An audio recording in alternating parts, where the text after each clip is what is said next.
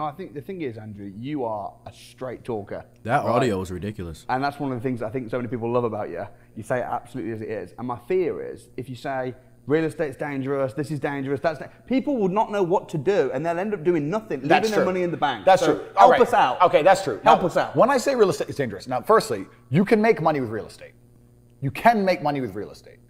Okay. I'm not saying it's dangerous from that perspective. What are you saying, Andrew Tate? Personal ideology. What are you saying? My personal ideology is I don't want to be within control of a government. I don't want a government to control me. If I didn't think that way, then I'd be a lot less opposed to real estate. I mean, a house is always going to be worth something. It ain't going to go to zero. You know, it's not like a risk like a crypto or a stock that can go to zero. A house will always be worth something. Fair point, my lad. Definitely make a lot of money in it. I'm just at the position where I just don't want to have a government to have control of me.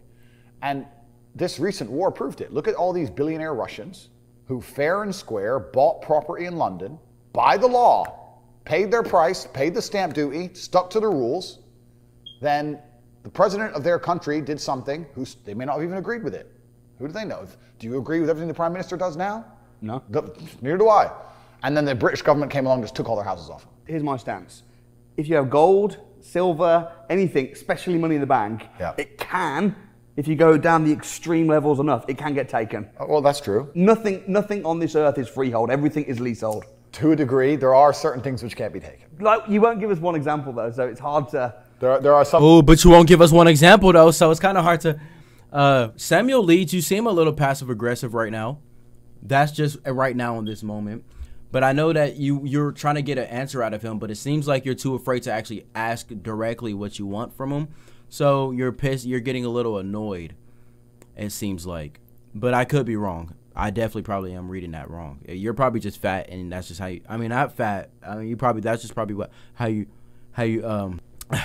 taken. Well, that's true. Nothing on this earth is freehold. Everything is leasehold. To a degree, there are certain things which can't be taken. Like, you won't give us one example though, so it's hard to... There are some things that can't be taken. Okay, but I think that property is one of the hardest things for anybody to take. You can make I make a lot of money in property without owning it as well. Yeah. By controlling it. Absolutely. And also being a property entrepreneur. I can't say you don't make money in real estate. And I'm also not saying I don't own any. You do own property. Of course I do. But I'm just saying that I don't feel comfortable. I don't go, bought another house. Yes, let me sleep easy. But I think when you truly understand... I mean, you know what I'm doing right now, flipping land and all that kind of stuff. Like, you know, a few years ago, many people said to me, oh, real estate's risky. I've made millions in real estate. I bet you have. It's all I know. I bet you have. And through controlling it, flipping it, trading it, owning it. Completely. And my properties a lot are in my personal name. I've got a lot in company as well now. I think I'm in a pretty safe position. Now, if it gets so bad that they take away everybody's property and the world has ended and there's this massive plague and everybody's dead, you know what? I lived a pretty good life. No, completely. And I understand a lot of people will see me as paranoid, and that's fine. But I know you can make a whole bunch of money, but the last thing I'm currently in a situation where I don't need money. So I'm just trying to position myself in a way that I sleep the best as possible. And I don't feel happy with money in the bank either. I don't. That's the worst. Not because of even inflation. Like if I load up my bank balance and it's $87 million, that doesn't make me feel comfortable. It makes me feel the opposite. Right. Because the one day you click on the app, sorry, contact customer service. You're like, you fuckers. You fucking, they'll just do that shit to you. So it's like, I don't like money in my banks. I don't like money in a house. It's hard. I know it's hard. You're only insured up to the first £86,000. So if you've got a couple mil and then the bank goes bust, gone. It's town world. But I think there's a lot that can be done. Like, I'll give away one of the things I like to do. Only 86,000? That's pretty fucking small. Like, that's pretty minimum. So personally, I prefer the idea of digital real estate, because digital real estate is not controlled by one government jurisdiction, and it can be owned by some obscure entity. So let me give you an example. Let's say I were to buy www.money.com. That's worth money. If I could put anything on there and generate money, so that's worth money. I'd pay a lot of money for it. Yeah. And let's say that was owned by a Singaporean trust. Boom.